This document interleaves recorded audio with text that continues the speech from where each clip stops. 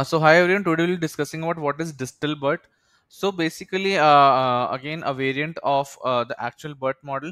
As the BERT model was very heavy and also has a very high inference time, so there are certain variants that has been developed to cope that up, keeping the performance almost the same. So before jumping on to DistilBert, let me tell you the feature of DistilBert. It is 60% faster than the original BERT. It is 40% smaller in size.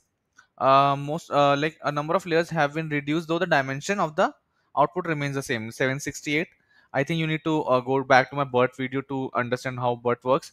And in the end of the day, the results that are developed by DistilBert is 97% similar to that of original BERT. So the accuracy is almost the same.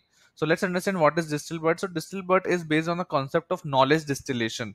Knowledge distillation I've already explained in a previous video, so you can go and watch it. So it's basically an idea that we would be training on a bigger model called as a teacher model, and we're trying to convey its learning to a very small model called as a student model. So in this way, the student model it becomes very less in size, has a very low inference time also, matching almost the same performance as the teacher BERT.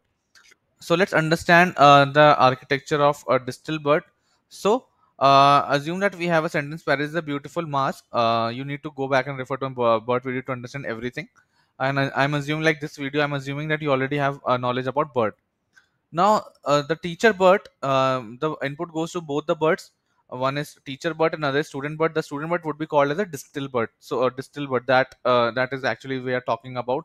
So, eventually, it's a student BERT that would be using in the end of the day after training. Now, using softness temperature equals to 2, we would be getting soft target and soft predictions, as I discussed in my previous video for knowledge distillation. That would be helpful in calculating distillation loss.